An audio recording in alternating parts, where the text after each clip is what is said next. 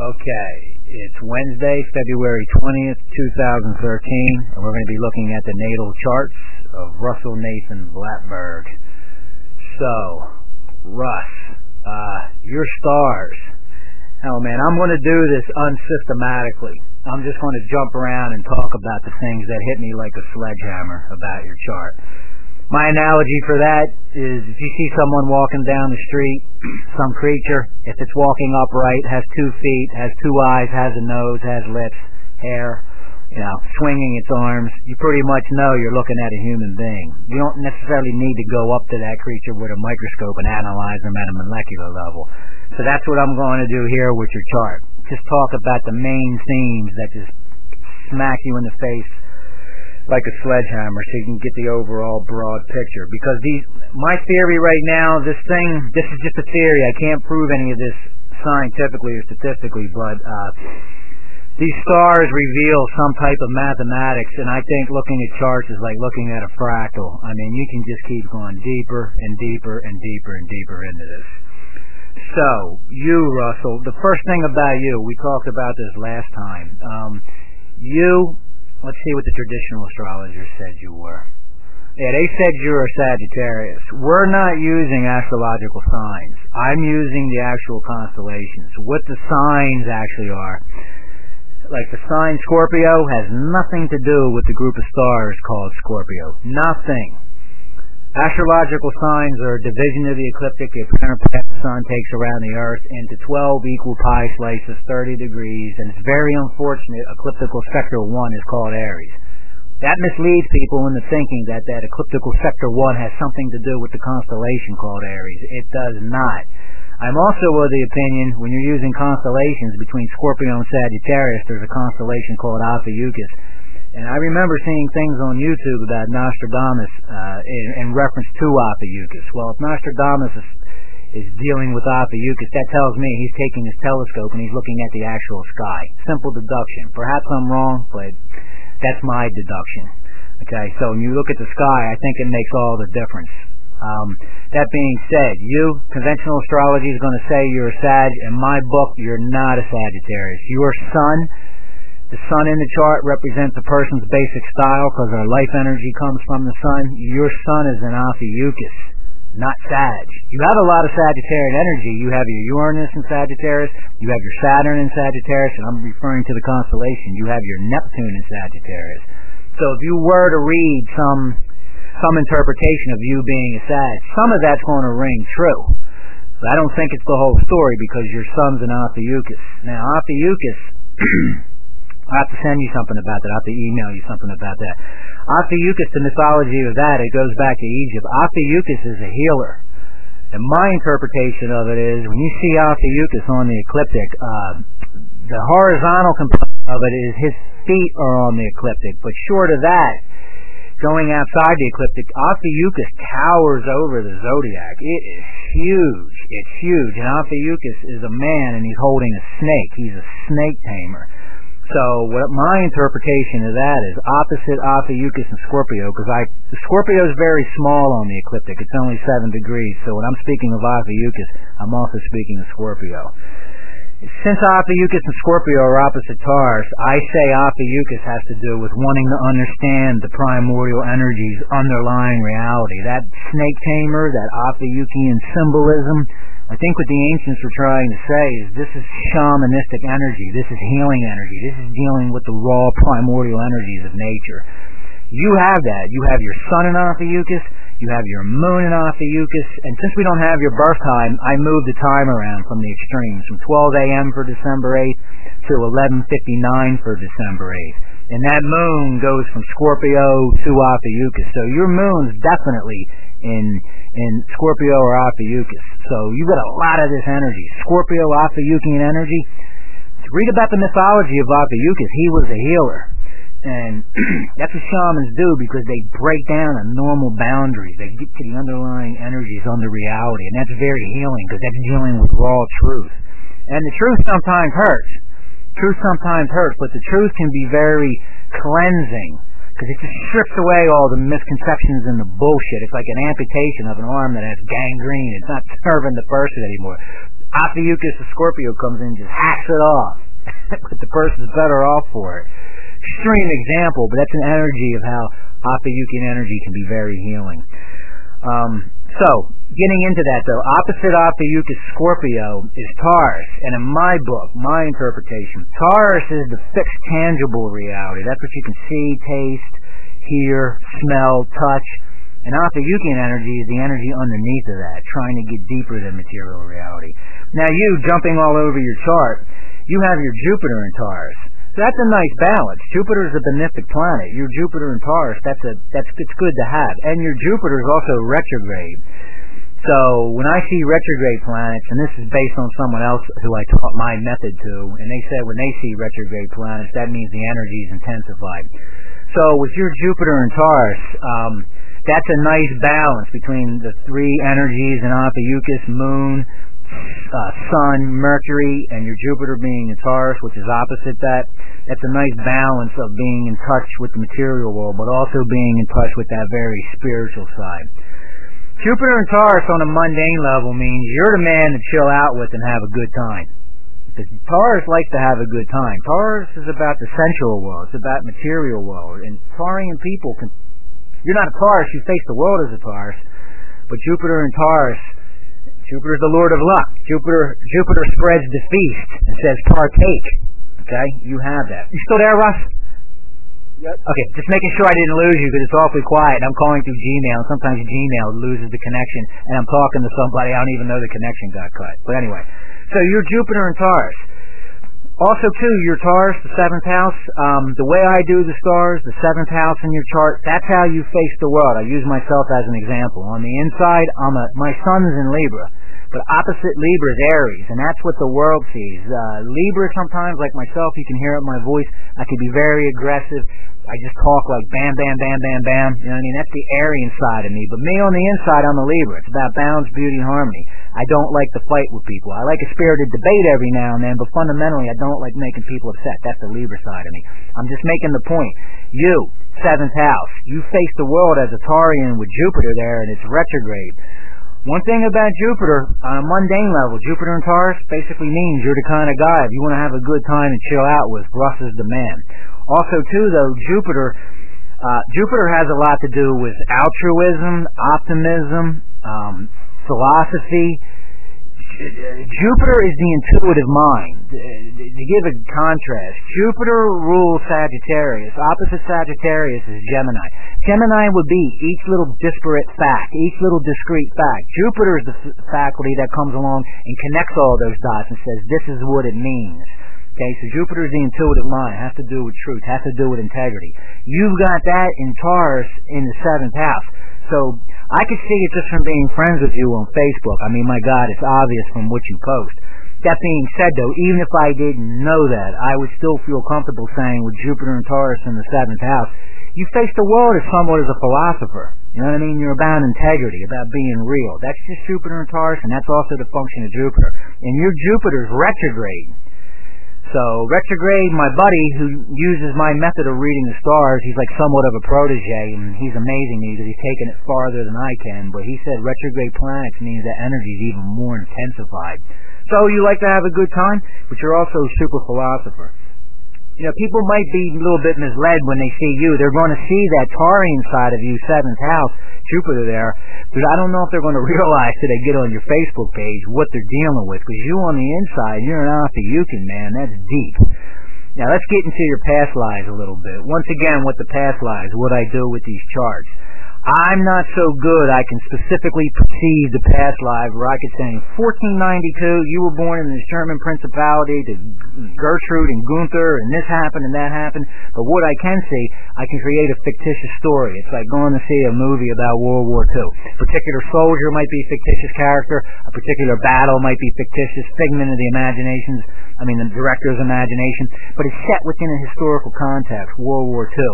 And from that fictitious story, you get a sense of the dynamics of what war was about, and you walk away with the truth. So that's sort of how I do these stars. When you're looking at the past lives, you look at what's called the dragon's head and the dragon's tail. Dragon's tail is also known as the south node of the moon. Dragon's head is known as the north node of the moon. South node of the moon, that's just where the moon crosses the ecliptic heading towards the South Pole. North node of the moon, where the moon crosses the ecliptic heading towards the North Pole. North node of the moon, I say north node, dragon's head, south node, dragon's tail.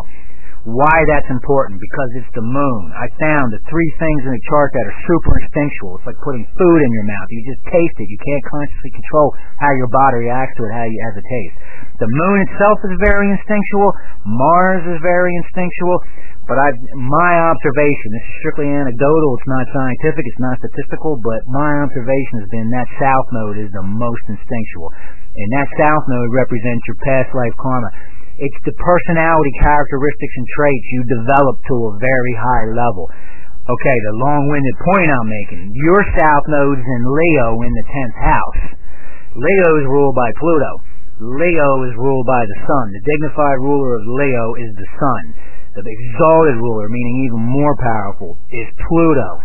So sometimes you mentioned somebody told you were the reincarnation of Jesus Christ, okay? With a south node in Leo, that might have resonated with you a little bit. Hold on one second, Russ. I'm recording. I'm doing a reading. Okay. So with you, Russ, your south node being in Leo, when somebody made that statement to you, that probably really resonated with you because you have that south node in Leo in the 10th house, and the 10th house is the house of eminence and prominence. So when I see a chart with a south node in Leo, this is somebody in their past lives, 10th house, they were known.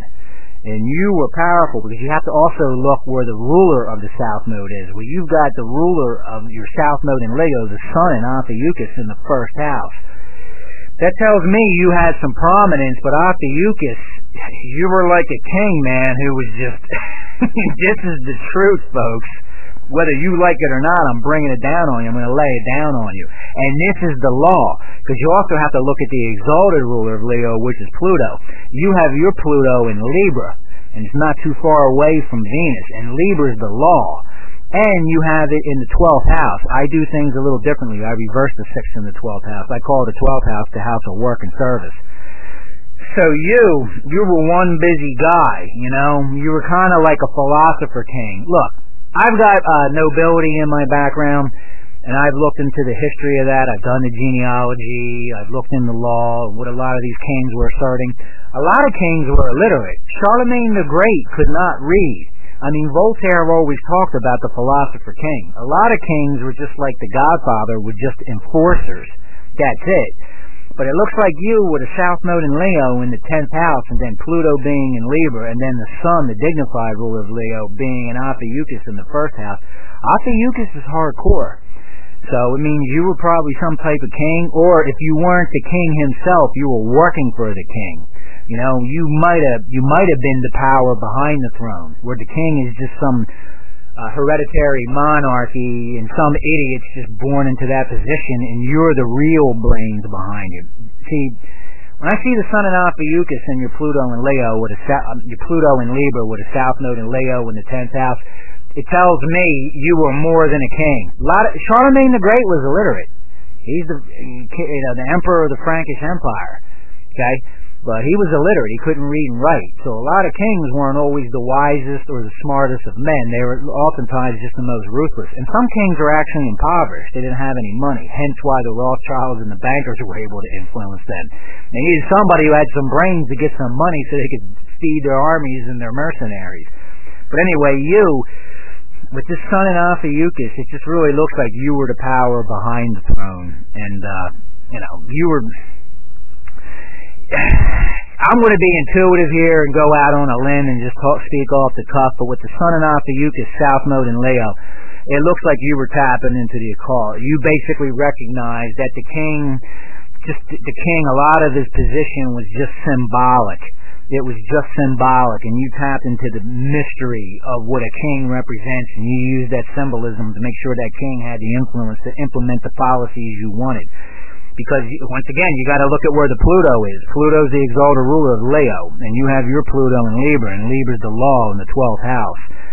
So, you were definitely concerned with basically, look, this is the way it really works, Your Majesty, okay? I know you want to bang your mistresses all day and this and that, but this is the way finances work, and, you're going to have to pay some heed to what your senators are saying, too, because some of them are involved with the church, and the church has an occult side to it. So, this is what I see, Russ. Pretty deep stuff. Now, what that leads into, though, that South Node in Leo, oftentimes I've found with these charts, the way I look at my chart, we're carrying around a lot of traumas and things that happen to us in our past lives. And we come into this life and we forget, because Capricorn rules death, Cancer rules birth. Well, two of the exalted rulers of Cancer are Neptune and Jupiter, and one of Neptune's functions amongst its many is to make one forget. Well, that makes sense when you're born, because if you could vividly remember being tortured at the rack, it might be hard getting your morning cup of coffee and making it through the day if those subconscious memories were boiling up to the conscious mind. Can't prove this scientifically. Scientists might say I'm full of crap, but I think there's something to this. So we've all suffered a lot of traumas, and then what I think happens is we're not consciously aware of them, but those dynamics are still operating below the surface. So we take our current circumstances and we try to take the current actors and props in our particular state play this time and recreate the dynamics of those traumas so we can resolve them. Myself, as an example, I thought basically for me it was sex, drugs, and rock and roll and music, and then I wondered, okay, Jordan Maxwell's my friend, I'm into this real deep stuff, and I look at my chart, there's a lot going on in my chart that goes far beyond just being a musician. And I couldn't understand, why is this musician guy, very simple, play drums, play keyboards, why is he intrigued by a guy named Jordan Maxwell? You start looking at the chart, it gets into deep stuff. So with you, Russ, making this long-winded point, with a South Node in Leo in the 10th house, once again, it looks like you had a lot of influence behind the king, but that was the laws and the decrees of a particular principality. Now you're born with a North Node in Aquarius, and Aquarius has to do with cosmic law. I'm not interested in forcing one man's will. I'm not interested in forcing one cabal's will with their interpretation. Give me something of a higher mentality. Give me some law that applies across galaxies. Give me law that's universal. Give me law that's not about the king's interest. Give me law that's about mankind's interest as a species. That's what Aquarius rules. Universal brotherhood and sisterhood. Aquarius is dignified ruler. Is Uranus. Uranus is the higher octave of Mercury. Uranus means a higher mentality. So your North Node's in Aquarius. So once again, with this South Node in Leo, you got that thing where you probably have a lot of drive and a lot of will. What I'm saying is the truth, because Leo's the heart, so it's your heart. But my observation has been, my South Node's in Virgo. We all tend to overdo our South Node because it's the moon. So it's instinctually what we feel right away. Me with a South Node in Virgo, that means overly analytical, analysis paralysis, absolute perfectionism. Going into so much exaggerated detail, I lose the forest for the trees. Okay? So we all tend to overdo our South Node. I have to tap into my North Node, and it helps being consciously aware of it because I wasn't before. But that South Node, if you get too stuck there, you get in trouble. And the antidote to the stress that South Node causes is the North Node. Your North Node is in Aquarius. Once again, gets into universal law. Another thing too about Aquarius. Aquarius' ruler is Uranus. Uranus has a lot to do with ETs, extraterrestrials, but Uranus is the sky god. We're moving into an Aquarian age. We've got about, in my opinion, 400 years of Pisces left. We're 99.9% through the age of Pisces. This being said, Uranus being the sky god, humanity is going into the sky. We are detaching from the Earth. We're going into space. We're starting to explore the solar system. Also, too, Uranus also rules astrology. That's the connection between ETs. Uranus and Aquarius have something to do with the stars and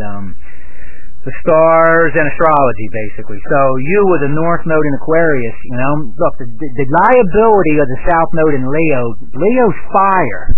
So Leo's the energy that shoots the bow. Aquarius is air. It's an intellectual constellation. It's an air constellation. Leo's a fire constellation. Fire is what draws the bow and shoots it. The air constellation is the intellect that guides the bow and aims for the target. So you have a North Node in Aquarius. Sometimes people with a South Node in Leo, it can be too much of my will be done. I'm here on a divine mission, and it has to be my way because I feel it in the depths of my soul and the depths of my heart. Well, your North Node in Aquarius to say, whoa, hold on, that's good, you can tap into that, South Node's not poison, but don't be afraid to look at things more objectively. Okay, there's other people involved and possibly other species. You know, the law's more than just a law you feel in your heart.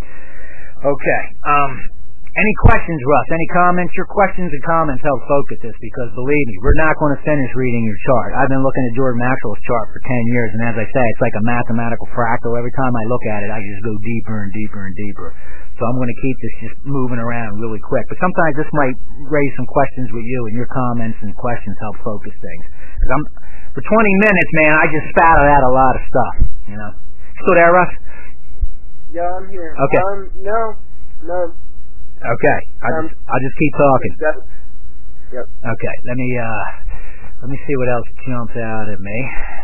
Like I said, I'm going to talk about the things that hit me like a sledgehammer, because if I start getting into super specific stuff, I could talk for 2 hours just about your South Node in Leo and how that relates to Ophiuchus and all this stuff. All right, so right now what I'm doing, I'm just looking at the chart I drew up by hand. That's the basic sky map. And then after that, I'm going to start looking at those colored charts, which gets into how those planets start speaking together. And that's where you start getting more of the detail. Now, another thing about you, Russ, you have 3 energies in Sagittarius. That's called a stellium, when you have 3 or more energies in a particular place. So you have that in Sagittarius. You have one of the dignified co-rulers, Neptune, in Sagittarius in the second house. The second house, they say, is the house of money. But taking it on a more abstract, broader level, you spend your money on what you value. So you, with a stellium in Sagittarius is also a fire energy. Sagittarius likes to see the big picture.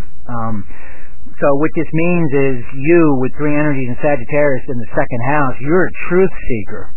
Big time truth seeker. You have Saturn in Sagittarius in the second house. Truth is very important to you, but you might really be seeking this with a lot of effort, because wherever Saturn's at, that part of the chart, Saturn says you're not done here. Saturn's known as the great karmic teacher. Another one of Saturn's functions too, it focuses energy. So wherever you see Saturn in the chart, it's an area you're not done and you're focused on. So Saturn in Sagittarius, Neptune in Sagittarius, Uranus in Sagittarius, it's like important to you. What is the big picture here? What you put Neptune there. What is the spiritual meaning of this picture? You put Uranus there. Okay, what's the ET connection? What's the higher mentality? What is this truth? This truth cannot just be this third-rate version of reality I've been fed. I know there's more to it. And that Saturn's going to keep hounding you.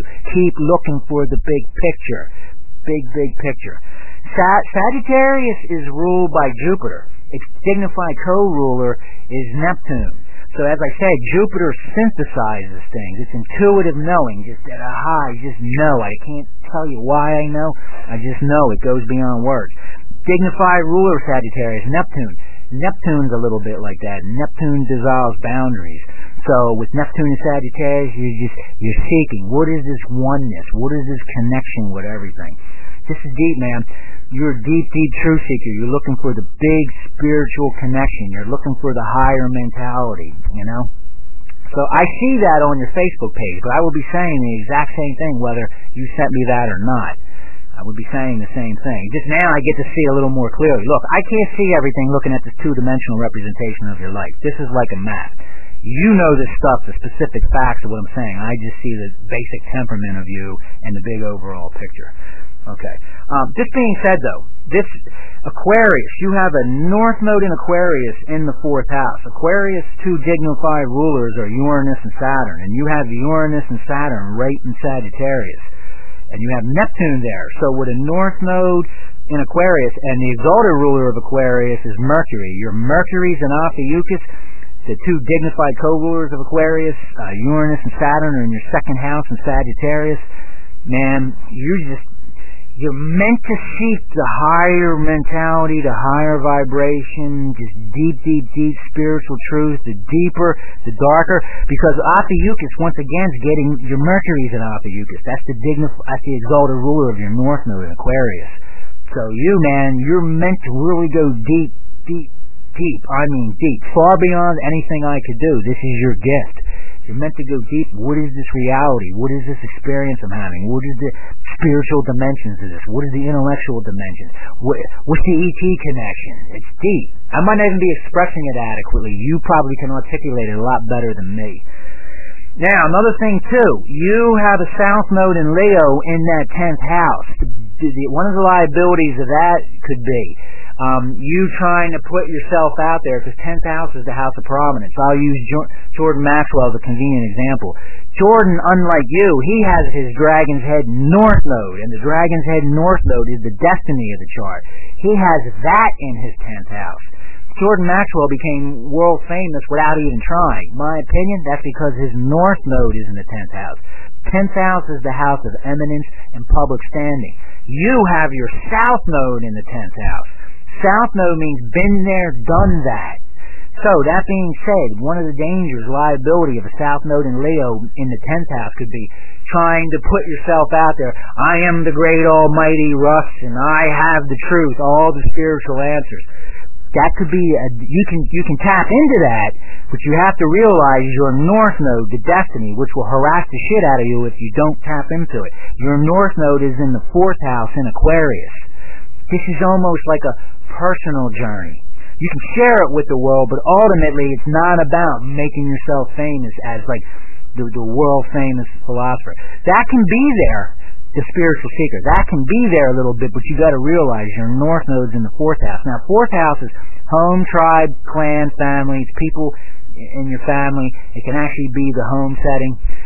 So, a lot of this is meant to be a personal journey, because you work behind the kings and stuff like that. This is why you know so much. For being so young, you know a lot. It's obvious from being on your Facebook page. It's obvious from speaking to you. You're carrying around a lot, you know. And with the South Node in Leo in the 10th house, it's like carrying the weight of the world on your shoulder. Because anybody you get behind, you're gonna always be the power behind the throne. But your North Node's in Aquarius. Is saying, find your own home. Now, another thing too, with a North Node Aquarius in the fourth house, your home might be the universe. Your connection to the universe. And with a North Node in Aquarius and a South Node in Leo in the 10th, you might be saying, you know what? I don't think this primitive little rock, three positions from the sun, Earth, is necessarily my ultimate home. My home's really amongst the stars. See? This is what your North Node in Aquarius might mean. So, some of this I'm channeling, Russ. Some of this is not even conscious, but you with a North Node in Aquarius in the 4th, and where you're, holy shit, now I'm saying it. You're like on a cosmic quest of, who am I really? Not just flesh and blood. Who am I really? And how the fuck do I get back home? And your home's like in the cosmos. This is deep stuff. Deep stuff. Forgive me if I sound like I'm a little overwhelmed, but this is deep stuff.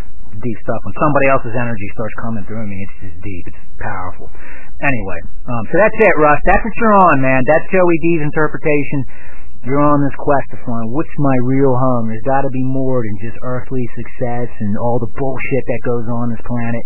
Take me to a more enlightened civilization. Bring me back home, people. Who am I connected to? The Pleiadians, the Anunnaki. I don't know these alien species as well as you do, but you're trying to get back home.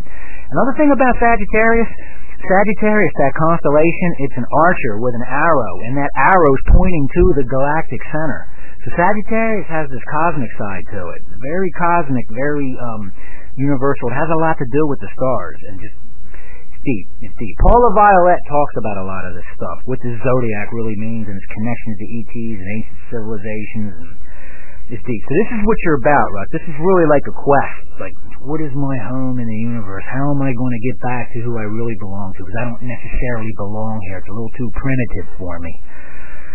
Whew. All right. Look, reinforcing that point, you have your Mars in the 5th house in Pisces. The energy of Mars is the energy of assertion. Mars is what makes a lion go out and hunt down a gazelle. So your Mars is in Pisces in the 5th house. With your Mars being in Pisces, you assert yourself in a Piscean way. And Pisces is about compassion. Pisces is about ultimate love. Pisces is about music and just divine art, this things that dissolve normal boundaries of perception. That's what spirituality is about. Religion is Virgo. In my opinion, religion causes division. Spirituality is about dissolving boundaries. Spirituality is about uniting. So, because it's the function of Neptune to dissolve. Virgo is like the energy of like a lawyer with my dragon's tail, very analytical, this, that, all the I's got to be dotted, T's have to be crossed. That's religion. Another thing about Virgo can be very sadomasochistic. If you don't follow what's written in the book exactly, or do what the creed says perfectly, you'll whip yourself with a leather whip with spikes on the end of it. Pisces is spirituality. That's about love, dissolving boundaries, just opening up to the oneness of everything. That being said, though, this is a very powerful part of who you are because you have your Mars in Pisces, and it's in the 5th house. 5th house on a lower level is the house of love and romance. That's the house that makes babies. So it's procreative energy. But on a higher level, it's creative energy. It's one's entrepreneurial endeavors, one's projects, so to speak. So you, with your Mars and Pisces, you've got a very strong artistic side to yourself, too. You express yourself. You just go about initiating the way you want to do things in a Piscean manner. Hey, I mean, sometimes with Mars and Pisces, sometimes people like you are sometimes hard to figure out because your motives are a little different. You know, Mars is a very martial, Aryan type of energy, but put that martial, Aryan energy, that energetic energy in Pisces. Pisces is about helping the poor. It's about being compassionate. And that's what separates us from the animals so much. I mean, Pisces is a water sign, and there's one interpretation of Pisces that says it's a societal survival dynamic. Water means survival. Cancer means survival of the individual. Scorpio rules the genitals. Ophiuchus and Scorpio rules the genitals. That's water. That means survival of the family because the genitals reproduce the family. Pisces is a societal survival dynamic. That's what makes people compassionate. We don't kill the weak. We don't kill the infirm. We try to save them. So, and your Mars is there, so that would make you a very compassionate person. All right, let me look at how these planets are speaking to each other to get into a little more detail in your chart. Let me just run down real quick and see where things go with this. All right. When we look at, you have 4 charts total. Most people, when they're doing a chart reading, they're only giving you 25% of the information. That's the conventional trines, oppositions. That's all well and good. That's 25% of it. The planets speak horizontally on the ecliptic to each other. Trines, opposition, conjunction, squares. But there's a vertical component to that in the Earth chart called declinations. Because those planets speak vertically, you have to look at how those planets above the ecliptic, above the ecliptic speak to each other. So when we do that in your Earth chart, what I see your Sun talking to Saturn. You have your Sun in Ophiuchus speaking to Saturn in Sagittarius. So Sun and Saturn. Sun is, our life energy comes from the Sun. So the Sun represents one's basic lifestyle. Yours is talking to Saturn. So you like things structured. You like a structured approach to things. But that Sun of yours is also talking to your Uranus and Sagittarius. So your Sun talking to Uranus, remember Uranus is the higher octave of Mercury. Mercury is intellectuality. Right now, I'm communicating to you in a mercurial fashion. I'm passing air over vocal cords moistened by mucus. Relative to Uranus, that's a very primitive way of communicating. Uranus would be communicating through telepathy, or using your mind to connect to an alien species in another galaxy, or using your mind to manipulate material matter. That's Uranus. It's the higher octave of Mercury. So you, with your Sun talking to Mercury, your Sun talking to Uranus, the higher octave of Mercury, basically it means you're a complete mental maverick. You're not afraid to deviate left to center and embrace just realities that are far, far outside the mainstream. You know, you're a rebel. Your Sun talking to Uranus too. You do not want anyone. Uranus is like the genius. It's like, do not confine me with your old ossified traditional ways of looking at things. I want to challenge that. I want to challenge tradition. You can function in the establishment. Your Sun talks to Saturn. Saturn would be consensus reality. We got to stop at stoplights because Saturn is exalted in Libra. Saturn has a lot to do with the establishment and law. Has a lot to do with relationships, respecting everyone. You can do that. Your sun talks to Saturn. But then again, your sun talks to Uranus. So you can also say, the way you do things, some of these laws and some of these establishments and some of these traditions you have are really, when you think about it deeply, pretty fucking stupid. So I'm not going to go there. I'm going to elevate my mind a little bit and just not even deal with that. That being said, though, your sun also talks to Neptune. Neptune's a little more distant from the sun than Saturn and Uranus. Neptune's getting even deeper. Neptune's now getting into, I'm just going to dissolve all boundaries now and just deal with the oneness of everything, the spiritual connection underlying everything. So you've got your sun talking to Saturn, sun talking to Uranus, sun talking to Neptune. You are like this man who can function in the establishment, not be so outside the box no one can understand you. But then your sun's talking to Uranus, complete mental maverick. Then your sun talks to Neptune.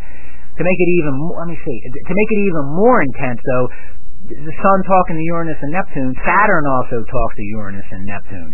So you've got like this Sun, Saturn, Uranus, Neptune, deep connection. This is pretty intense. So you're dealing with spiritual realities, you're dealing with mental realities, you're trying to function in the establishment, you're trying to bring like a new order, a new mentality, because Saturn likes to build, and your Saturn's very strong. So you're trying to bring like a spiritual Saturn talking to Uranus, Saturn talking to Neptune. Uranus is higher mentality. It's talking to Saturn. Saturn's a builder. Saturn's the energy behind the pyramid. So you're trying to build a deeper intellectual awareness of things. But then your Saturn's talking to Neptune. So now you're trying to also bring in, don't just be Mr. Spock. Look at the spiritual side of this too. And you're trying to build it. But your sun is an Ophiuchus. And Ophiuchus has a way of coming right in there and just blowing people's minds. Because as I said, Ophiuchus strips right down. I don't want to hear your misconceptions. I don't want to hear your bullshit. There's a reality you're not aware of. I'm going to give it to you hardcore. I'm going to tell you about laws and things you don't even understand on a cosmic level and show you a deeper reality. I know it sounds crazy, Russ, but this is what your stars tell me. So, I see it on your Facebook page. I'd say the same thing without even saying this. And another thing, too, that makes this extremely strong. When you look at this color chart I sent you, you'll see a circle. That circle represents the horizontal component of your chart. In that circle, you'll see a hexagram. That's the vertical side of your chart. When you see planets at the bottom or the top of that hexagram, that means they're in extreme latitude. Just being at an extreme latitude like that gives them a lot of power. You have this Sun, Saturn, Uranus, Neptune all working together at an extreme latitude. Your moon's also at an extreme latitude, as is your Mercury. So the thing is, man, just basically you're out there. You're supposed to be out there. Okay? So I'm just telling you, this is the way your chart is. This chart represents the frozen piece of the universe that you are. You're out there, bro, and you're supposed to be. You're supposed to be out there. I'm saying, embrace it. I'm sure you already have, but I'm just hoping this reading lets you know there's nothing you're going to do to change this. You're not going to fit inside the mainstream box. It's just not happening. That's my opinion. Let me look around at some other stuff here. As I said, if you have any questions, just pop in. No problem. Let's see. Okay, well, once again, you have Mars in Pisces. You have Mars making a square to your Neptune in Sagittarius. Neptune rules Pisces and Sagittarius. Neptune is the dignified ruler of Pisces. Neptune is the dignified co-ruler of Sagittarius. Once again, Russ, what this means is you've got one foot in this reality a little bit because your sun talks to Saturn. Your Saturn, you have a Saturn-Uranus eclipse too. Your Saturn is making a conjunction to Uranus on the horizontal side of the chart, and Saturn's making a vertical component. Anyway, Mars talking to Neptune. The whole thing's about spiritual reality. That's what it's about. Mars and Pisces, talking to the ruler of Pisces, Neptune, which is in Sagittarius, Neptune being the dignified ruler of Sagittarius. You've just got a very elevated way of looking at these things. You're trying to bring in a cosmic reality. You're saying, look, your little place in this little pond, this little puddle you call Earth, is just such a limited view of what is really out there, who you really are. You feel this because Jupiter's in Taurus and Mars is talking to Neptune. You feel this in the pit of your soul. You feel it deeply. This is just a small little portion of what reality is. And here, folks, I'm like David Bowie, Ziggy Stardust. There's a star man. He'd like to come and meet us, but he thinks he'd blow our mind. That's your song, man. Did you? Shit. Hold on, I gotta catch my breath here. Alright, let's see how these planets are talking. Another thing, too, about you, Russ, you have that Jupiter and Taurus. That Jupiter of yours is making a 150-degree angle to your Uranus and Sagittarius. Once again, you can party with Russ. Jupiter and Taurus. Russ is going to be very charming. Russ is going to make you feel good. But Russ's Jupiter's talking to Uranus and Sagittarius. Russ, very soon, within the span of about 7 minutes, the party is going to get really strange because he's going to tell you some shit that's going to blow your mind. You ain't even going to need to smoke any doobie or anything like that. Russ is just going to talk to you. Your fucking mind's going to be blown. That's it. You're going to enter a new reality. If you can't handle it, get the fuck out of here. I think this is what you were telling me the other day about some guy you met. This being said, though, I see this because I see your Jupiter retrograde talking to your Uranus in Sagittarius. Jupiter is the ruler of Sagittarius. It's the dignified ruler of Sagittarius. So, you know, you're trying to... Taurus is earth energy, and your Jupiter's there. Jupiter's talking to your Uranus and Sagittarius. You're trying to bring this cosmic stuff to the earth.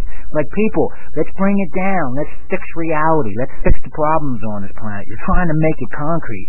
I don't know if you're going to succeed. It's a pretty tall order. You ain't all from here, and you're channeling some cosmic shit, but give it a shot. Now, also, too, your Jupiter making a 150-degree angle to your Uranus. Jupiter talking to Uranus. Jupiter's the lord of luck and expansion. Uranus is universality. This means you have the potential for spreading your word, your philosophy far and wide. Sometimes Jupiter talking to Uranus, because Uranus means universal and it's fast. So the internet's ruled by Uranus. Uranus spreads things around the internet fast. Jupiter is expansion. So people who have Jupiter talking to Uranus, they have the potential to be big universal. Big universal is a synonym phrase for saying famous. You could be somewhat famous if you want to. The thing you got to be careful is you have a South Node in Leo in the 10th house, so you don't necessarily want to do it to get unwanted attention. You're really ultimately looking for your cosmic home. You've dealt with kings and such on this earth, ruling them. You're looking for your real home. North Node in Aquarius in the 4th. And that being said, you're trying to build a little bit of energy here because your North Node's in Aquarius and you have Saturn and Uranus and Sagittarius in your 2nd house, the house of values. I'm telling you, man, you're home. That's what you're really doing on this earth. It's not about making money. It's not. That might be part of it on a mundane level. Jupiter and Taurus, you probably enjoy the finer things in life. But really, man, Joey D's interpretation, talk to another psychic, talk to another astrologer, get a second, third opinion. But I'm telling you, what I see is ultimately motivating you. You're looking, my home is not here. My home's somewhere in the stars. It's somewhere out there. I'm trying to find it. Alright, deep stuff, Les. Let me go to your sun chart. Well, let me look at how these planets are speaking in your earth chart. Let's see. Yeah, okay. I pretty much touched on it. Yeah, you've got Saturn talking. Let me see where your Chiron's at. Okay. Yeah, your Chiron, which is a planetoid between Saturn and Uranus. This planetoid called Chiron, it was discovered, I think, around 1977. It has a lot to do with this new coming age. Your Chiron's in the club of Orion. It's in a constellation called Orion. But for you, it's the part of Orion that's under Gemini a little bit in your 8th house. And that Chiron of yours is making an opposition to your Saturn. So your Saturn's in Sagittarius, your Chiron, 8th house. You know, Sagittarius is the big overall cosmic picture. This is the meaning. Gemini is the little disparate facts. This fact, this fact, this fact, this fact. You've got your Chiron in Gemini. So once again, Saturn, your Chiron's opposing Saturn in Sagittarius. You're trying to bring in a lot of information, and that Chiron of yours in Orion under the part of Gemini that's in the 8th house. 8th house is the house of death. But when I say death, I don't necessarily mean physical death. I mean death in the sense when you transcend limits. that's a form of death. If a relationship ends, that's a form of death. If you have a philosophical epiphany, that's a form of death. You never see things the same way again. You've got Saturn and Sagittarius making an opposition to that Chiron and Gemini in the 8th house. Gemini's an air constellation, so it's trying to bring in a lot of intellectuality. It's the teacher. So you're a little bit. You can be a little bit. You probably are not. You won't shy away from a debate because you've got this Chiron in the Club of Orion. It's in Gemini in the 8th house, and Saturn talking to this. You know, and sometimes you might, I don't know how hesitant you are. Sometimes Saturn brings in a lot of reserve, being careful about what you're going to say. But when you do start talking about what you're talking about, Chiron, people are going to start to listen to you a little bit because Chiron, these people called the Magi astrologers, and I cherry pick from different schools, they say Chiron has a lot to do with someone just being somewhat trustworthy, a little bit noteworthy. Now you, since Saturn's talking to Chiron, Saturn, you might have a little bit of obstacles of people, you know, they're not necessarily going to, on first impression, believe what you're saying. Because what you're saying is so out there, it's so deep, and it's like, for them it's going to be a philosophical epiphany that I had no idea this is how reality functions. You, with these three energies in Sagittarius, you just intuitively know this is how the world really works, and it ain't anything they showed you on the TV, and it's not anything you learn in school. No. And sometimes you try to communicate that, but with Chiron talking to Saturn, it's not always easy. You probably get some opposition, but you're bringing in a lot of information. Let me see what else is going on here. All right, let's look at your sun chart. Well, hold on a second. Your Neptune talks to, okay, your Neptune's making an angle to your north node. So this Aquarian search for the cosmic home. You're looking for your cosmic brothers, and you're looking for the cosmic spiritual connection. That's what Joey D sees. Okay, and this is very active, too. This is a very active search because your Mars and Pisces in the 5th house, this is like your real project. This is your real mission. Beyond all the other things you might do on a mundane level, that Mars and Pisces in the 5th house. And 5th house, I said, is creative energy. It's like your entrepreneurial endeavors. That Mars is talking to your north node in Aquarius. And Mars is energy, so when Mars touches something, it energizes this. So you're actively seeking, man, your real home. It's not here. It's not this body. It's not this earth. It's deeper than that. It's bigger than that. It's cosmic. Let's go to your sun chart. Talk about this. All right, your sun chart. You have to talk about the sun chart. There's a vertical and horizontal component to this too. I think it's important to look at the heliocentric / sun chart because our life energy comes from the sun. I haven't figured it all out yet what the sun chart means, but it's still very important. And one thing that's very prominent in your sun chart, you have Mercury conjunct Uranus in the sun chart. Uranus is the higher octave of Mercury. So you're very open to intellectual ideas, challenging ideas. Also, too, it makes you smart as hell. When Mercury talks to Uranus, Uranus can be very fast. Mercury itself is fast. The symbolism is the winged messenger. Mercury's the one delivering the information. Now combine it with Uranus, the sky god. Uranus rules lightning strikes, sudden release of energy, rules uranium. Mercury conjunct Uranus in the sun chart, that's a brain that's always, it's all over the place. It's all over the place. It's good, but it's just quick, fast. Okay? You're looking at things on a deep level. But also, too, this Mercury of yours talks to your Jupiter. It makes a 150-degree angle. Mercury works very well with Jupiter. A particular school of astrologers called the Magi astrologers say Mercury talking to Jupiter is borderline genius. So you take Mercury conjunct Uranus with Mercury talking to Jupiter, and your Jupiter and Uranus are speaking together. Okay, so you've got a very tight synchronization here with Mercury. Mercury's mental facility. So your mind's very agile. Yeah, you've got Jupiter talking to a Mercury-Uranus eclipse, and Jupiter's making a 150-degree angle to Uranus. Uranus is conjuncting Mercury, and then Mercury's talking right back to that Jupiter. Okay? So, as we said in the Earth chart, Jupiter talking to Uranus, that if you so choose, that's the potential to spread the word far and wide about what you feel and what you're working on. You just got that potential to get a little well-known for this. And you do want to communicate it, but it's out there. Also, too, that Jupiter is making a 150-degree angle to Saturn in the sun chart. When I see people with Jupiter talking to Saturn, and you have an enhancement aspect, conjunctions, trines, and 150-degree angles, quincunxes is a 150-degree angle, they are enhancements, means they're harmonious, they're powerful. your Jupiter's talking to Saturn. So when I see people with Jupiter talking to Saturn, Saturn is structure. Saturn sometimes can feel like the obstacle in life, but it's the obstacle. Once you conquer it, it's the ultimate triumph, because Saturn made you climb Mount Everest. You got through the death zone, you planted your flag on top. There's no stopping you now. So Saturn can be big obstacles, but then you combine it with Jupiter. Jupiter is the lord of luck and expansion. Jupiter talking to Saturn. When I see this in people's chart, that tells me these people on a soul level picked a big mission. So there's no need to be in any hurry, in my opinion. There's a second, third opinion, maybe another psychic, maybe another astrologer, but my opinion, Jupiter talking to Saturn, you pick something big. Jordan Maxwell has Jupiter conjunct Saturn. He's 72 and he's just coming into his own. Not saying it's going to take you that long, but what you're doing, this is lifelong. You picked a big mission, so to speak. And you're going to get the word out there.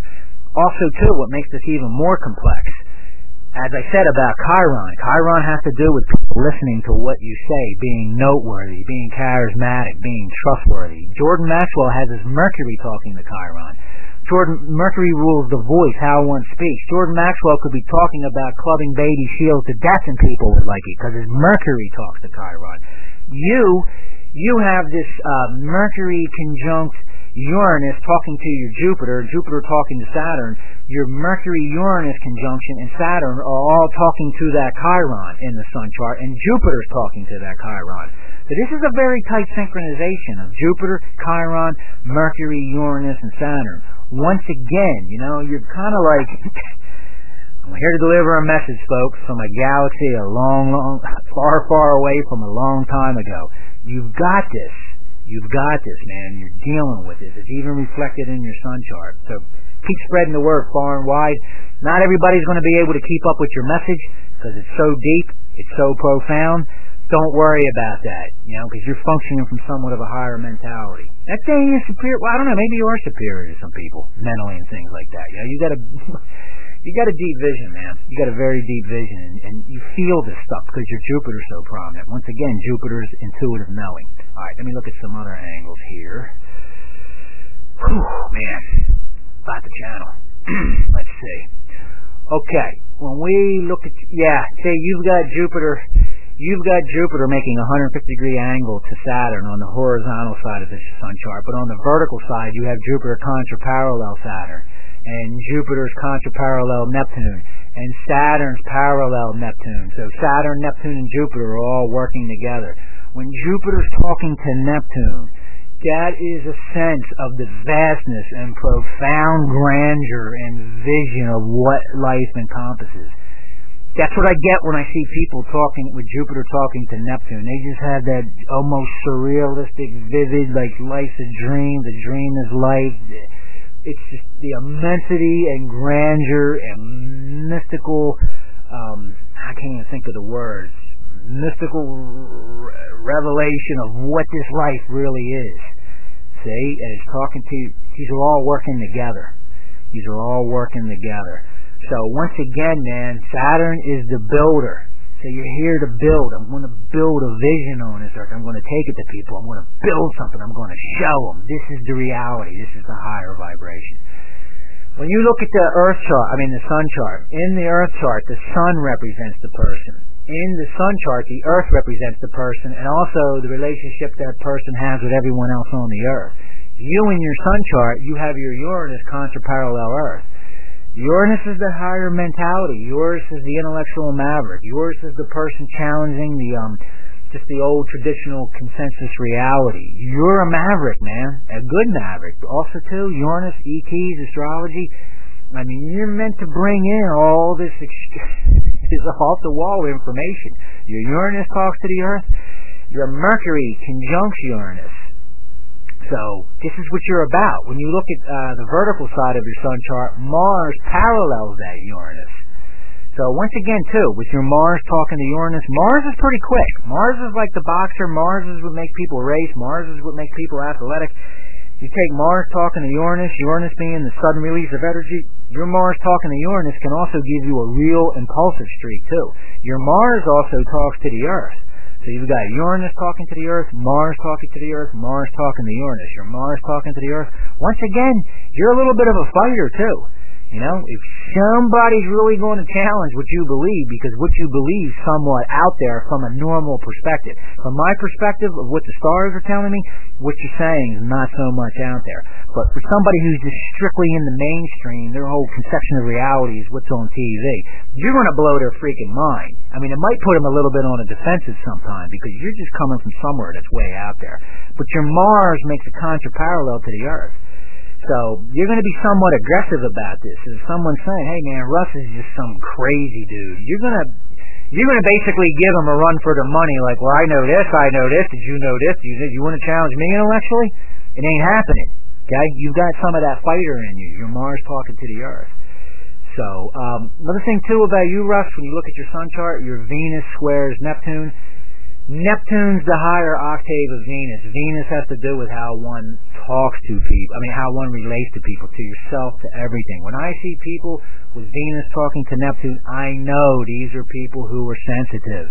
Sensitive to art, sensitive to beauty, sensitive to love. You've got a very sensitive side. You're way more sensitive than the average bear. Okay? You got a lot of sensitivity. That's a gift. Sometimes the world, sometimes people think sensitivity is not an asset. I think it's an asset. Venus talking to Neptune, you're wide open, man. You're wide open. You pick it all up. You feel it all, you know. But you know what to do with it. Let's see here. Okay. Russ, let me see how much I talked here. I think this is my overall view. I talked for 55 minutes. This is my overall understanding of what the major themes are in your chart. Was that helpful? Yeah, man, definitely. Okay. I'm going to email this out to you, get this audio reading out to you. I sent you the charts.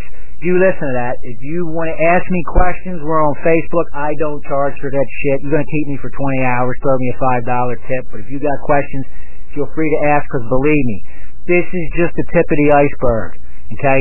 These charts to me are like mathematical fractals. I've been looking at Jordan Maxwell's chart for 10 years. Every time I look at it, I see something new. Let me talk a little bit about your transits for the moment, though. You tell me if this is what's going on in your life. What I found with the stars, when you look at the Earth chart, you have a natal north node and a natal south node. You have a natal dragon's head and a natal dragon's tail. These planets that you were born with, that's the frozen piece of the universe, that's just your temperament that you're always carrying around with you when you chose to incarnate, because the planets reflected the energies that you need to accomplish your mission, so to speak. That being said, obviously the planets keep moving. When they keep moving, they interact with the planets in your natal chart. But what I found, it's really the north node that shows what the major theme is, what's really going on right now. So for you, right now, the North Node is transiting through Libra. That started roughly August 2012, and the North Node will be in Libra till November 2013, at which point in time the North Node will transit into Virgo, which for you is your 11th house. So what that means is, with your North Node hitting your Libra right now, you have your natal Pluto in Libra, you have Venus in Libra, transiting Saturn's going through Libra.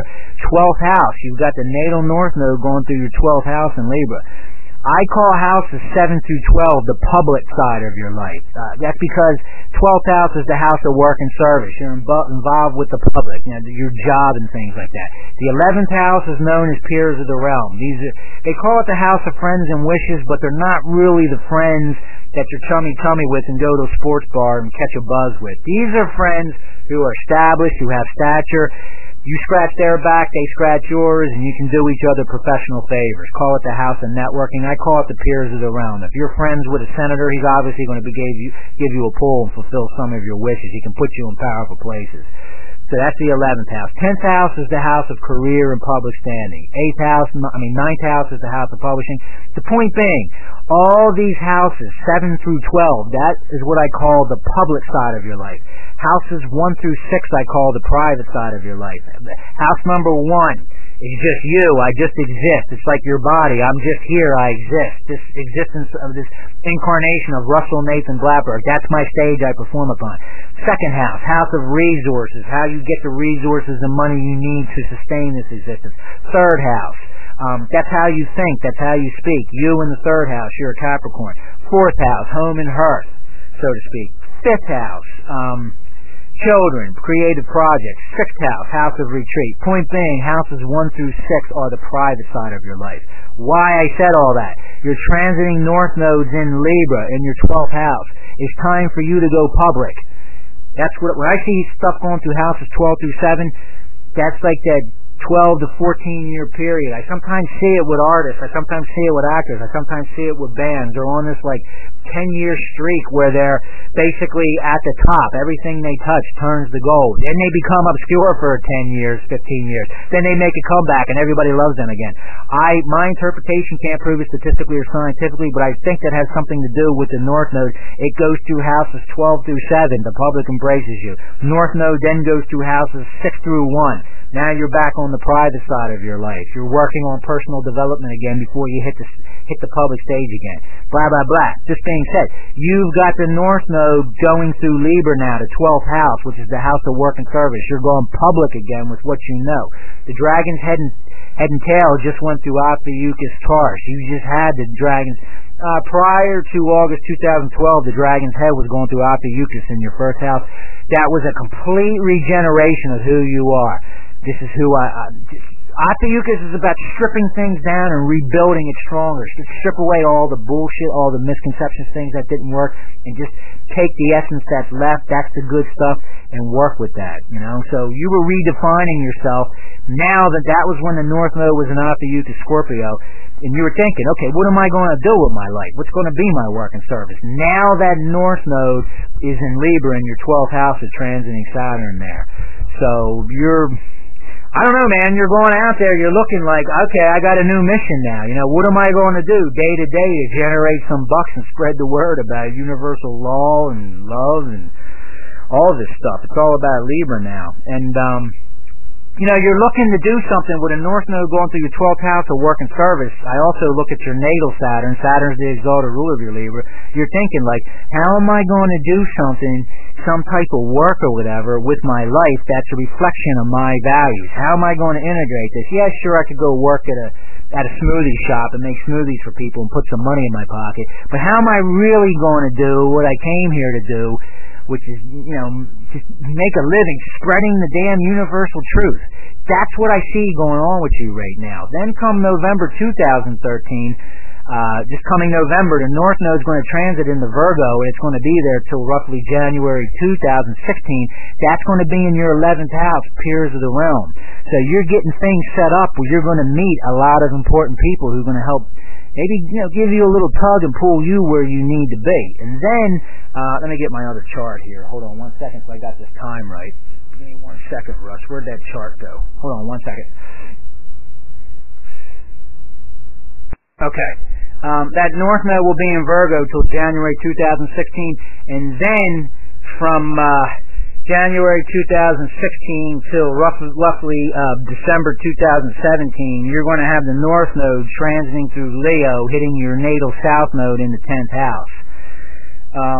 You know, normally when that happens, that's I have to think about that. That gets a little complex when the North Node meets the South Node. I mean, what that basically is you're going to have the South Node in Aquarius meeting your natal North Node in Aquarius. That's sometimes where you're revisiting past life stuff and you're being challenged into moving into your true destiny. But the point being is, just for now, we'll get to that. You can talk to me when that time comes up. That's not till December 2017. I'll figure it out more. But what's going on now, you're just looking for, what am I going to do on a day-to-day basis where I can do something where I've got some type of work, some type of livelihood that reflects who I am and what I'm about. Doing things the conventional way is just not going to work for you. And you're getting set up by November. You're going to have a 2-year, roughly a little over 2-year streak where you're going to be meeting some people who are going to articulate some things to you, and you're going to start to understand, okay, all right, these are the kind of people I need to be connected with, and they might be able to do something for you. Another thing too that's going on, Russ, Pluto's transiting through your second house of finances, and you've got and values. It's going through Sagittarius. It's going to be there roughly. I'm too lazy to figure it out, but Pluto moves very slowly through constellations. It's probably going to be in Sagittarius for another 5 to 7 years, something like that. Wherever Pluto's at, that's where there's a major restructuring in that house. So once again, Pluto going through your second house, particularly when that North Node was going through Ophiuchus prior to August 2012, Pluto rules Ophiuchus in Scorpio.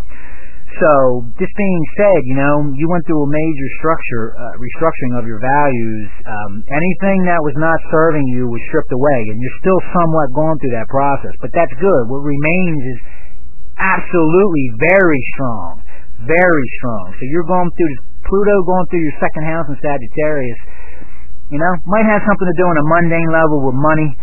But on a higher level, it's like you're getting to the real core. In essence, you're being forced. Like, this is who I really am. I'm embracing it 1,000, 100,000%.